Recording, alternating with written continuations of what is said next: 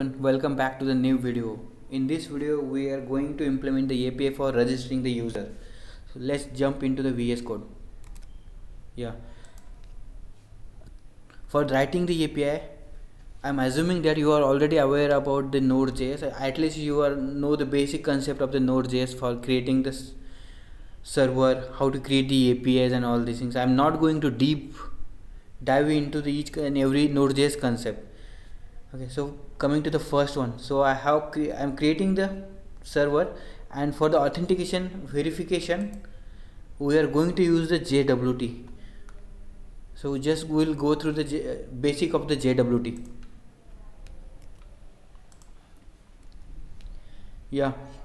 What exactly is the JWT? JSON Web Token. So JWT is used for verifying the users. So actually it contains three parts. First one is the header, second one is the payload, and third one is the signature. The first part, it contained URL. This part contains the encoded value of this algorithm and the type of the JWT. Second part, it contains the payload. We can add any payload, and this part is just an encoded form of this payload. I will show you by changing this. And third one is the signature. How we create this signature? Signature is the combination of first URL encoded of the header, second one URL encoded of the payload, and third one is the secret key, which will be stored at the server, and it should be confidential to the server only. So we should not share this anywhere. So I am adding one more field here, /email abc@gmail.com.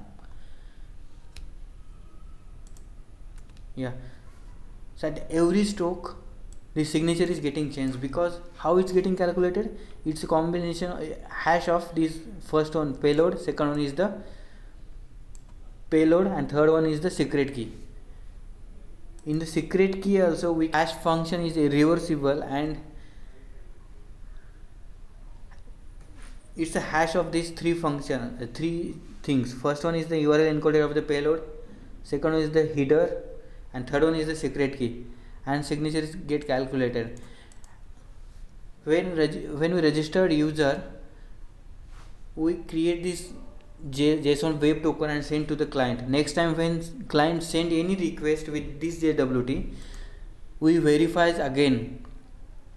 These two parts we already know, because these are just encoded of the header and encoded part of the header and payload.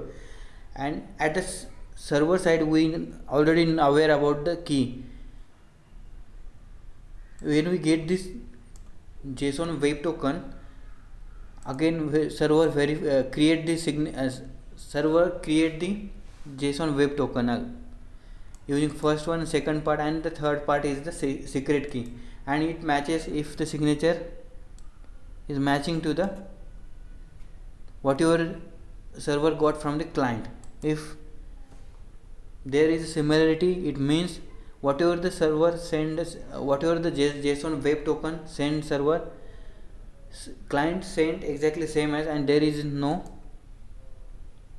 change in JWT. It means that is the authenticated user, and this way server can verify.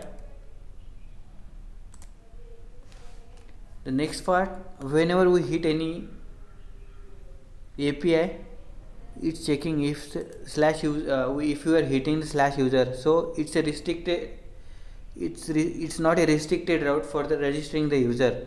If we hit any other APIs, it will go through this verification process of the JWT. So coming to the first, that is the /user API. So from the Postman, we will be registering the user here. Registering the user. So our server is not running actually. Just I'm going to API /1.4 nodemon app.js. So I'm running the server right now. Our server is running locally on the port number 4000.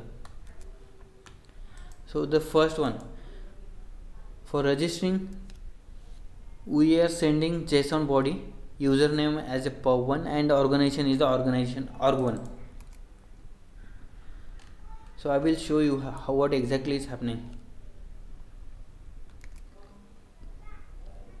So we will hit this API and see the response. Currently I am hitting the send button now.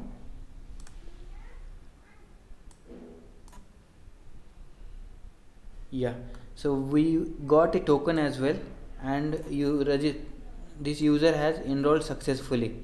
So what is process of registering and enrolling? So we will go through that API. Inside helper we have register user method. So we will go there. In the helper, get registered user. What exactly we are doing here? We are getting a client object using organizations from the above functions. These profiles we have already defined: connection profile,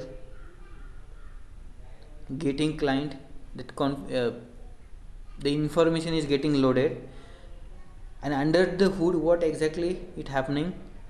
We are getting the admin object. If admin is not enrolled, it will get enrolled for the certificate authority, and after that, once we get an admin object, we can register the client and enroll the client. The process for creating the certificate is, first of all we have to register the client and using admin object, and second one is we have to enroll that client. When we write the APIs for Fabric 2.0 using Fabric network, so I will deep dive into the each and every method, but just right now just assume just consider that if admin is not enrolled, we have to enroll that admin. And second one, once we get that admin object, we have to register the client first, and again once we register the client, we have to enroll that client. And this is the process we have to follow, and it's happening under the hood for these methods. First one, we are getting the admin object. If it is not there, actually under the hood is getting enrolled, and after that we are registering the user. After, again we will enroll as well, and these processes are happening under the hood. Okay, once user is enrolled, these crypto materials for that user is getting added into this folder. These are the public key and the private key for user. Actually there are two. One is the admin, one is for admin public key private key, and second one is the user which just we have enrolled, that is pav1. And second folder, fabric key value org1. Here is the admin and other user identity. We can see here.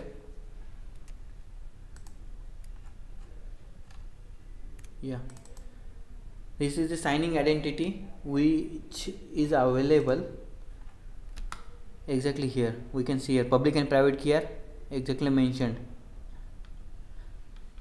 D17, and this is the signing identity for this user, and private key and public key are here inside the crypto folder, and identity is here. We can see.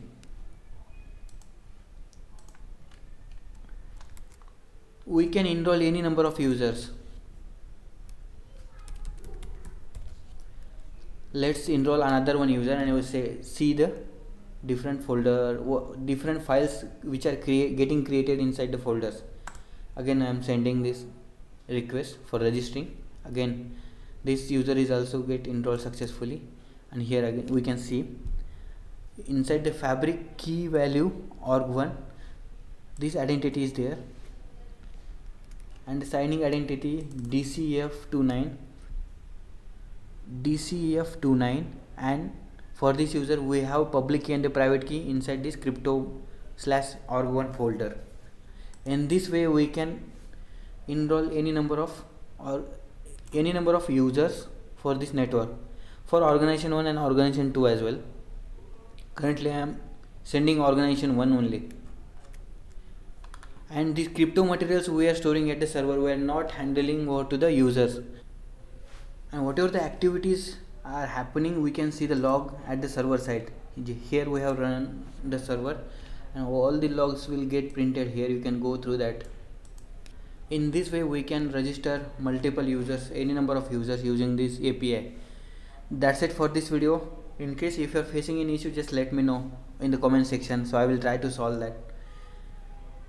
Thank you so much for watching this video. Stay tuned for the more update.